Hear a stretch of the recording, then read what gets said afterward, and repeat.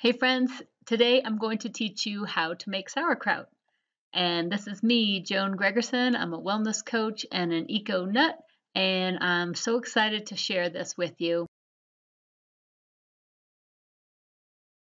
First, we want to talk about why are fermented foods important. There is so much information now about gut health and fermented foods. Some are estimating that 70% of our immune system is in our gut, and that one course of antibiotics can alter our gut flora for up to 12 months. Our gut health impacts everything, our digestion, elimination, mood, and mental health. 70 million Americans suffer from just irritable bowel syndrome alone. So by having this healthy gut, there's a lot of research out there that it may improve things as diverse as diabetes, autism, obesity. So it's really cool. And the other thing about gut health is sometimes you'll just not feel well, and you can feel that your digestion is slowing down. So it's nice to have a way to get probiotics into your diet in a way that you enjoy. So what is a happy gut? So a happy gut has a healthy microbiome. It's able to do all the work of digestion. It's able to extract all the nutrients you need without causing pain, discomfort, bloating, or distress, and that it allows you to have a bowel movement daily. This is a good resource, this book, Happy Gut by Vincent Pedra. And the recommendations are explore food sensitivities, use yoga and meditation to de-stress, eat mostly plants.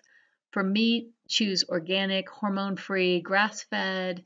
Choose healthy fats such as avocados, cold water fatty fish, nuts, and seeds, and eat cultured foods. So cultured foods are also known as fermented foods. And cultured foods, when you culture a food, you're extending the life of the food to preserve it. And it nurtures the good flora in our gut because it's full of good bacteria, which is also known as probiotics. So this helps promote healthy, balanced gut flora, and regularly eating cultured food gives continued support for gut health. And if you think about it, almost every culture has fermented food as part of its diet. So my question for you is, how many fermented foods can you think of? So here's a few of them from around the world. So in Russia, they often use kefir. In Germany, sauerkraut. South Korea, kimchi. Egypt, sourdough. Russia and China, kombucha. I love this quote from Dr. Frank Lipman. Over the course of the last century, however, fermented foods fell off most dinner plates, their medicinal effects wiped out by pasteurization, resulting in a dead-on-arrival food supply, stripped of the live bacteria the gut needs to stay in balance. So I have a question for you. What fermented foods did your parents and grandparents, or maybe even great-grandparents, eat? So that's a question that you can ask them. When I lived in South Korea, we had kimchi at pretty much every single meal. And one year, there was so much rain, it was damaging the Napa cabbage harvest. So on the front of the newspaper, it said, "Kimchi crisis," because in South Korea, they're still eating from a traditional menu. And so they're eating this fermented vegetable several times a day. So I think that's normal, and that's just something that we lost in our diet. So what is going on? What is this fermentation? So this is lactic acid bacteria that is found naturally on vegetables. And the interesting thing is that fermented vegetables can be safer than raw vegetables. So the lactic acid, which forms during fermentation, can kill off harmful bacteria. So it's inherently safe, but it's best to follow your normal cooking safety ABCs. The scientific literature has never documented a case of food poisoning of fermented vegetables when done properly. So what is properly? So the basic recipe is just veggies plus salt is going to give you fermented vegetables. But in order to do it properly, you need to weigh, measure, and follow the directions. There is a natural tart flavor that you'll find in all lactic acid fermentation, and that's because the sugars and the carbohydrates have been broken down and used up during fermentation. So what is pickling versus fermentation? Well, there are really two different ways to process vegetables. Pickled vegetables use vinegar. Fermented vegetables use salt. If fermentation continues on, it may develop vinegar. So when we're doing fermentation, we're using salt, not vinegar. The other cool thing about fermenting is it saves money. So you could buy a fancy jar of sauerkraut for 10 bucks, but you could also just make one for a few dollars. And it makes great gifts for your friends, and really all you need is salt plus cabbage. Making fermented foods is so fun, and I really encourage you. I will leave the link to this in the comments, but this is an amazing video called Sandor Kraut, and it's about Sandor Katz and all of his fermentation experiments and how going back to nature was really part of his healing process after being diagnosed HIV positive.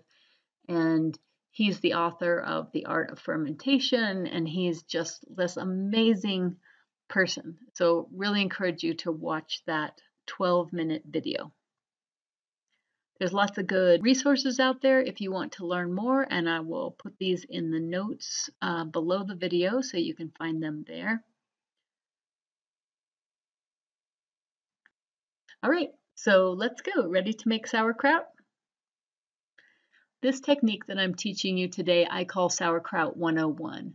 And it's basically the same technique that I learned two different places. One I learned from Holly Howe.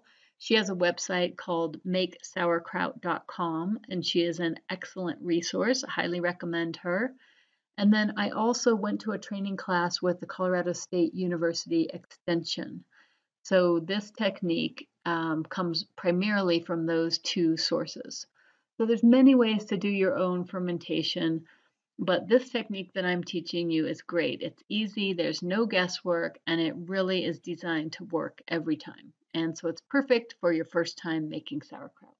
So these are the ingredients for this Sauerkraut 101 is mostly cabbage, a couple of carrots, and then either garlic or ginger. So the basic recipe is just carrots, garlic and or ginger, mostly cabbage, and then a tablespoon of sea salt. And that is going to yield 1 quart jar of sauerkraut. Here's an overview of the basic steps. You're going to get set up, shred, weigh, and combine your veggies, add salt and massage, pack your jar, place your circle cap on top of the veggies, put the jelly jar inside as a weight, then lightly seal the jar, and ferment. And we'll be going into more detail on all of those. So the first step is getting set up.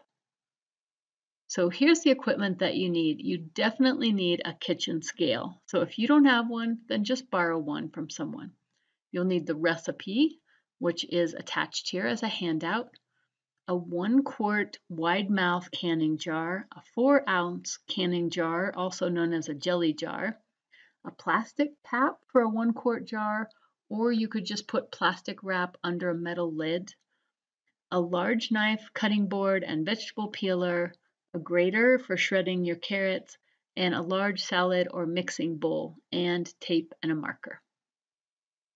So the first thing you want to do is set up your scale. Make sure that you know how to zero out the scale so you're not including the weight of the bowl. And that is tare, T-A-R-E is that word. So usually you just put your bowl on there and then you press the button that says tare if it's digital, and it will zero it out. I had the problem with mine. It kept going off, and then when I turned it back on, it wasn't set up right. So make sure that you write down the weight of the bowl in case you're going to need to do some arithmetic to subtract that weight out later. So just pay attention, make sure that you know if it's counting the weight of the bowl or not, because that's important. And get some music going so you've got some good energy, because this is going to take a little while, not too long, but you know, a good hour or so. So you want to make sure you're in a good happy spot while you do this. And the next step is shredding, weighing, and combining your veggies. So first you want to prepare your extras. So shred your carrots, mince your garlic or shred your ginger, and place these in a bowl first.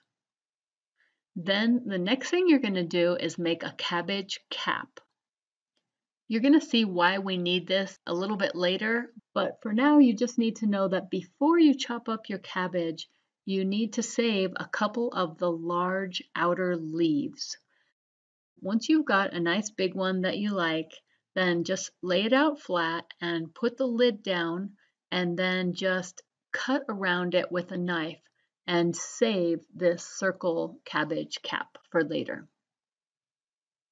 So now you can go ahead and cut up your cabbage. What I usually do is quarter it, and some people like to keep the core in so that you can hold on to it when you're shredding, and some people like to remove the core immediately. Either way, it doesn't matter. And also, don't really worry about your slices, because sometimes they will be a little thinner, a little thicker, and it really doesn't matter for the finished product. So don't get all crazy worrying about how thin your slices are.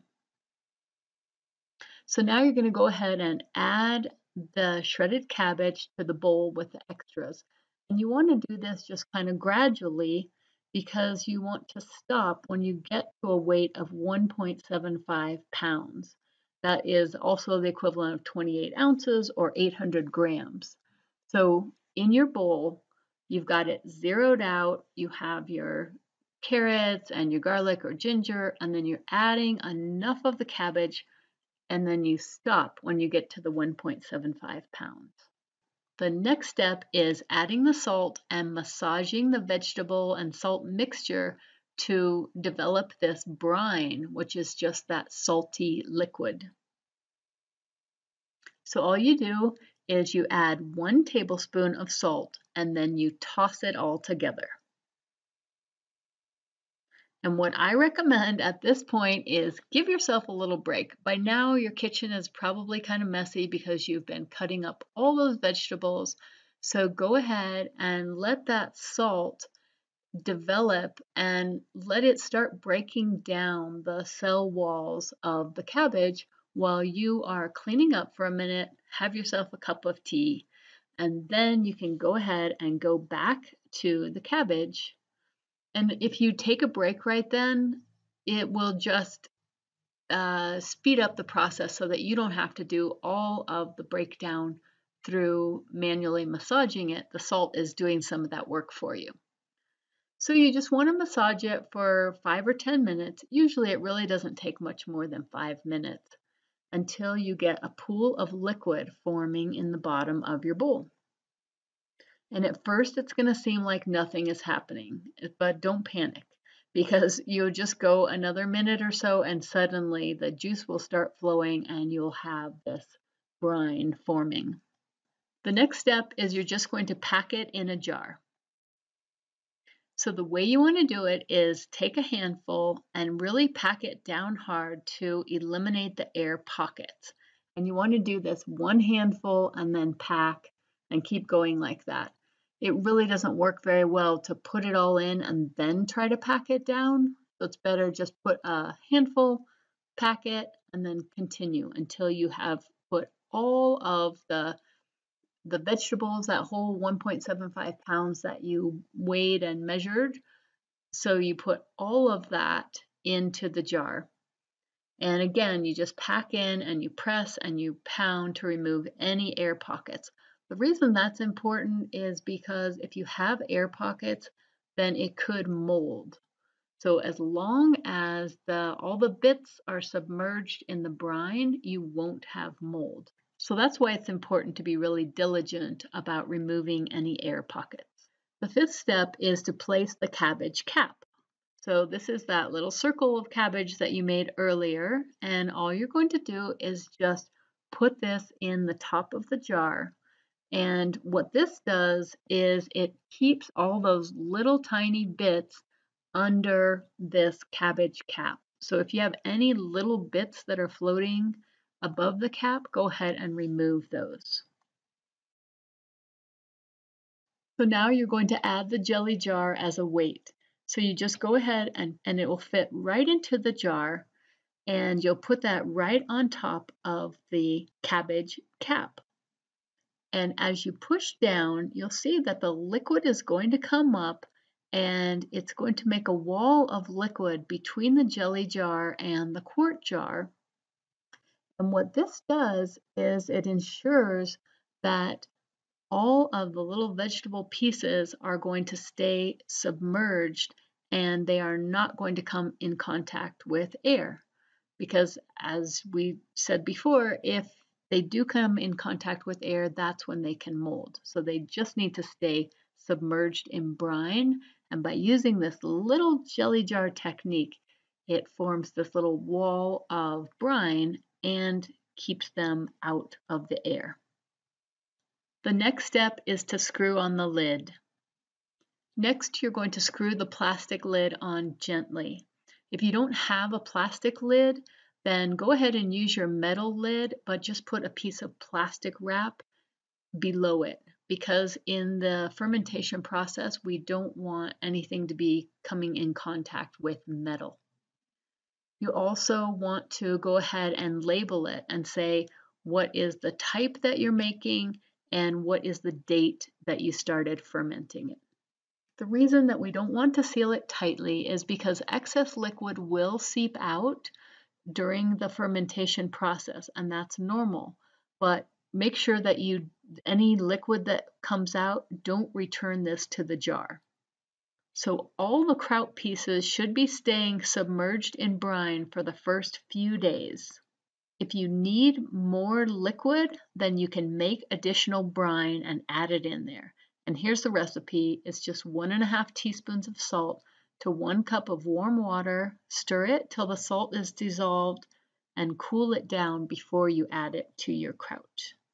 Then you're just going to let it sit in a bowl for 14 days out of direct sunlight. You can either put this in a cupboard or just leave it out on your counter. I usually like to leave it out because I want to keep an eye on it and not forget about it. And you may notice some different smells happening over time, and don't worry about that because there's different strains of bacteria that are going to be increasing and then decreasing, and so all of that is going to settle out after about 14 days. Then you can just remove the jelly jar. You can eat it right then, or you can store it in the refrigerator and it will last for months. And it's also really nice to go ahead and package up into smaller jars to give as gifts if you'd like. So that's it. Enjoy your sauerkraut. I hope you make more every month or two. If you have any questions whatsoever, please don't hesitate to reach out to me. And I hope that you really have fun with this and enjoy the just amazing nature's brilliance in this process, and how every single time you make it, it's going to taste a little different. And that's part of the magic of doing this. So remember, health is wealth. So here's to your health. Thanks so much, and let's make some sauerkraut.